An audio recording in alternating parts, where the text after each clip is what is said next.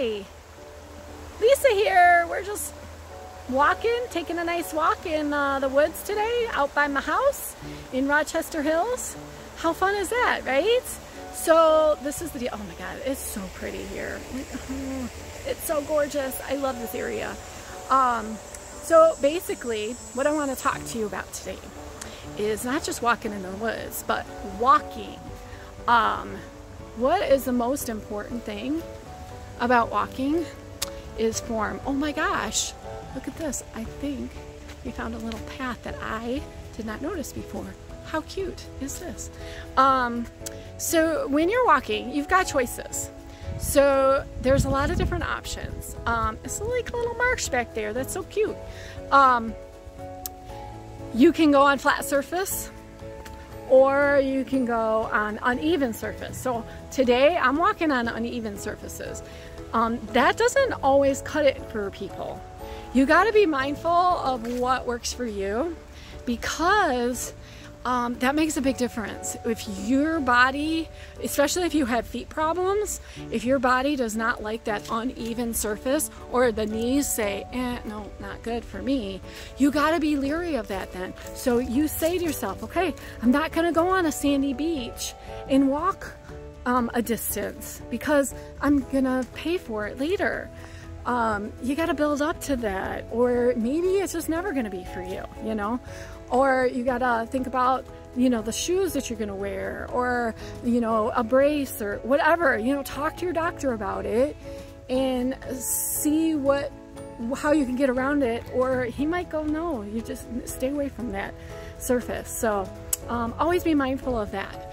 Also, let's start with the feet. So your shoes. Your shoes are super important. I love sandals. I'm gonna wrap myself out because I always do.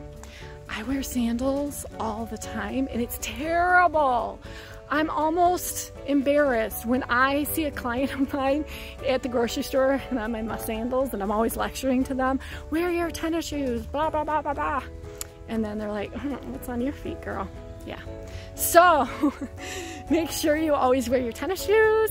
That's important because it's supportive of your feet, and that goes all the way towards your knees and your hips because everything's connected. So of course it's important. I mean, come on. Good tennis shoes that has a, you know, not tied too tight, but something that has good support and fits your feet good. I stay with the same brand. Like if something feels good on my feet, I stay with the same brand. Size up. If you wear real thick socks or you double your socks, then I would size up. You know, make sure you bring your socks with you when you try your shoes on of what you would wear for your walk. Maybe you like a lighter shoe. You know, that's important. You got to make sure that you're comfortable in your shoes and your socks. So think about that. So we got the shoes all figured out. Now I'm gonna go back this way because I think I'm gonna get lost. And then this video will never get to you. So, because I'm really not paying attention to where I'm going. I'm talking to you. So back to the knee brace. Maybe your doctor says when you exercise, you need a knee brace or something of supportive, maybe ankle, depending on where your issues are. Talk to your doctor about that and wear it. Don't go, I'm good. No, if your doctor says, wear this knee brace when you're exercising, I know it might be annoying to put it on, but he said that for a reason. Like, you went to him for a reason, right? So listen to your doctor. If it doesn't feel right, like let's say it hurts after, tell your doctor. Maybe another knee, he'll recommend something else, like another knee brace, or maybe you're wearing it wrong, or, you know, maybe it's the wrong size. But really be cognizant of what you're doing, and doing it mindfully and doing it properly and wearing protective gear when you need to. So next, we got the protective gear, we got the good shoes. Now we're going to talk about form. So as you're walking, your shoulders are back and down. You're always coring up. I know. I'm always saying that in my classes. Core up, core up. You're like, she's like a broken record. But when you're walking, guess what? Core up. It's so important. So let's say you're walking in the woods. Nobody's around. You still have to be in good form. Think about it. Shoulders back, draw the belly button in, contract the abs. That's not just for exercise. That's protecting your spine. That's protecting, believe it or not, your knees, because your core, your pelvis is now in the right, position. Which reminds me, pelvis. So a lot of people have different bodies. So some people are like, we call it the anterior pelvic tilt, where the bottom of the pelvis comes back and the top of the pelvis goes forward. And you'll see it, they have like an arched back. So I'm gonna try and show it to you. I don't have it, but I'm gonna like pretend that I do. Okay, so this is my neutral spine. If I go like this, that's like really big, That is anterior pelvic tilt. So you see my back, you see how rounded it is? You'll see that in a lot of people. That means that they've got a little bit of an anterior pelvic tilt, which isn't horrible, but it can get where you start feeling it in the spine. Usually L4, L5, or SI joint, it becomes a problem. So you want to make sure that you neutral position your spine. So you're stacking your pelvis. The bottom of the pelvis is below the top of the pelvis, and it's nice and even. Check yourself out in the mirror, because you're not going to be able to do it. Like, I definitely had no idea when I first started, and my hip flexors were so tight I couldn't even put my pelvis into neutral. So check it out in the mirror. Yes, it is physically possible. If you struggle to get that pelvis even, you just got to work on it. Yeah, but it's really important. So top of the pelvis and bottom of the pelvis is even. Put your hands on your belly and put your hands on your back, and like so, one hand in front, one hand in back, and feel, tip your pelvis right now. Do it. I'm out here, people probably think I'm crazy. I don't care. So tuck the bottom of the pelvis and then straighten out the top of the pelvis until you feel one hand on the front, one hand on the back, and feel it actually move. Now arch your back and then try and tip the bottom of the pelvis forward. Your knees will bend. Tip the bottom of the pelvis forward. Let me see if you can see this. So there you go. I got my hand on my belly. I can't do the back because I'm holding the camera, but that is tipping my pelvis back. This is, if you can see it, tipping my pelvis forward, and this is neutral. See that? You see that, how my knees bend? That's tipping the pelvis. I can feel it. It's not just in the knees. My knees are bending, but it's not in the knees, it's in the pelvis. I'm actually tipping. So if you do like a cat-cow in yoga, that's a lot of pelvis. If you're laying on the floor, you bring your knees up and tip that pelvis up, and then you bring those knees back down, the feet on the floor, and then you flatten out your spine, and then you bring that spine up off the floor into an arch. You're moving that pelvis. That's really good for you. So you can practice on the floor if you can't get it when you're straight, standing. So, oh my gosh, look at this. It's so pretty.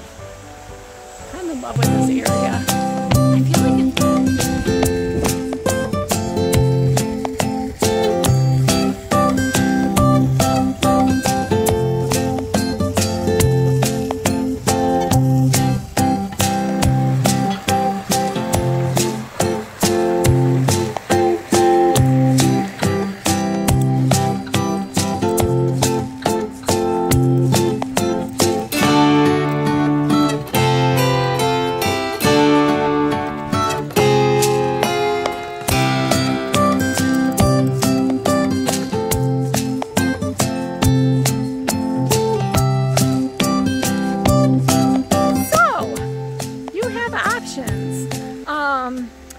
you know, you can practice on the floor or standing, it's up to you.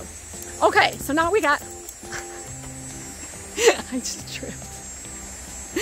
And I'm talking to you about walking and I can't even walk because I just tripped. Oh. Okay, so shoulders, now let's move up. Okay, so we got the shoulders, back and down, open up the chest, north, south, east, and west. You know me, I always say that in my classes. Open up, north, south, east, and west. So now you're in good position, right? Your body's in line. What probably isn't right is your feet. So your feet have to be facing forward, right? So your shoulders are nice, your hips are nice. The feet, the toes have to be pointing forward. I guarantee 90% of you are gonna have your feet out, like a duck. You don't wanna be like a duck. So, toes forward, not out. Then that will allow you to go heel, ball, toe, heel, ball, toe, heel, ball, toe, which is what you should be doing. I don't want pump, pump, pump. I want heel, ball, toe, heel, ball, toe.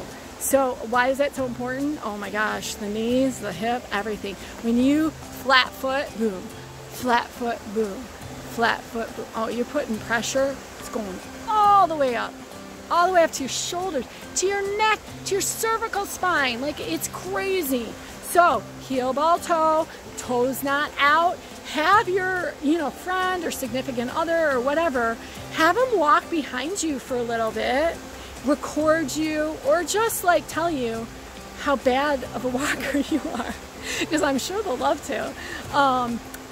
And say, oh, your feet are out. Or they might go, no, you know what? You're doing good. Your feet are right where they're supposed to be.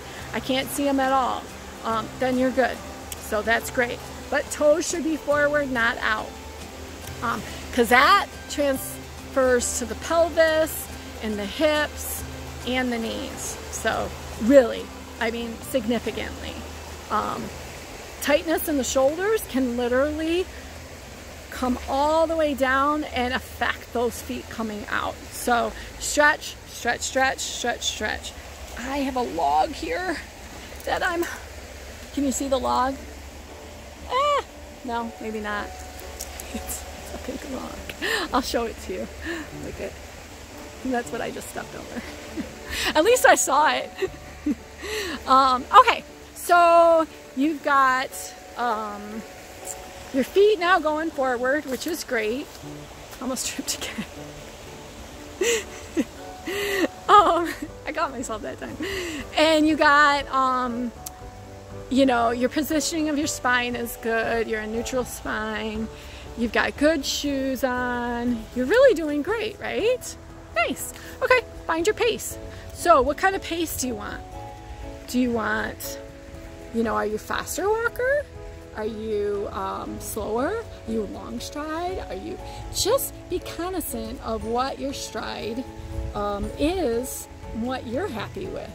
I like a longer stride because I got long legs and I walk really fast, and that's just what I'm comfortable with. So go what feels good for you.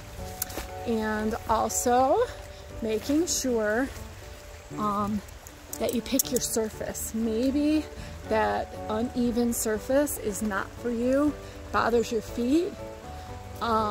Just go walking in your neighborhood. Flat surfaces are phenomenal. It doesn't have to be where you are walking in on a trail. Doesn't matter. Yes. Oh, it's so pretty. So, do you. Go where you feel comfortable. Maybe you find a park that has a lot of benches. So I know Stony Creek is awesome. It's got so many benches. You can go to Stony Creek and just know, okay, you drive by, oh, there's a bench, there's a bench, there's a bench. Okay, I'm just gonna walk this way, get to that third bench and then walk back. Plan your route so that you're not, fatiguing your knees or your hips. You don't wanna go too far. My sister has a dog and I keep telling them, put the dog in a stroller because he's got knee issues and hip issues. I'm like, take the stroller and then let them out, walk them, and then put them back in the stroller. She thinks I'm crazy, but it's a good idea, right? All right, so you can't put yourself in a stroller, but you can sit and rest. So do that, like that's perfect. Don't go too far. And if you are just starting out for your walks, I mean, down the driveway and back into the house. If you are just starting, that is the perfect. To the mailbox and back, maybe like down in the mailbox, back, down the mailbox, back. Now you're doing 2. That would be phenomenal because that's growth. But make sure that it's not to the point where you are causing problems to your body. Like that's the goal, is happy body. Look at this. I love this. This trail, they do like little, isn't that cute? Oh my God. They're marking it so that you don't trip on it, because they know people like me aren't gonna trip. I love this. I love this. I love this trail. It's so pretty. Now we're like really high up and it's so cute. And it, like, nobody is ever out here except me. Maybe I scare people away.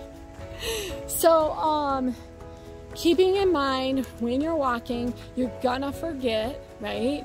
You're totally gonna forget all these things, and you're gonna be slouching, your shoulders are gonna be down, you're gonna be wearing your shoulders in earrings because you're gonna be thinking about the bills you have to do like later on and stuff. Reset. Be like, okay, maybe my voice will be in your head. Shoulders back and down, draw that belly button in, open up that chest, front and back, north, south, east and west. Think about the pelvis, stack it, toes forward. I know that's so much. Oh my God, and the most important, breathe. Breathe, breathe, breathe. So that's kind of important, right? Just make sure that you follow all those steps, and you will not have problems or less problems. So that's good. And listen to your body for minimal problems. But I have to show you this because it's hilarious. This would be me. This sign is for me. Because that is exactly what I would do. Definitely. In fact, my husband was out here on his bike, and he put his helmet on his bike, and he went to take a picture of his bike because he loves his bike. It's like, he loves it. And his helmet like dropped down and he jumped. He literally jumped and almost fell. Like, he didn't jump off here, but look at how far down that is. He jumped to there and came back up, but he almost fell all the way down there. And he says I'm klutzy. Our poor kids, they don't have a chance. So there you go. So that's all my recommendations for making sure that you are, I'm gonna go this way, that you are safe when you're walking. Always bring water to stay hydrated. That's super important. Making sure that, oh, like I have a backpack. You know, if you want to bring some things, make sure it's light, like just a water, you know, your phone if you need help. That's always good to have a phone, but a buddy is always good. But I do like backpacks because it distributes the weight. Or fanny packs are good.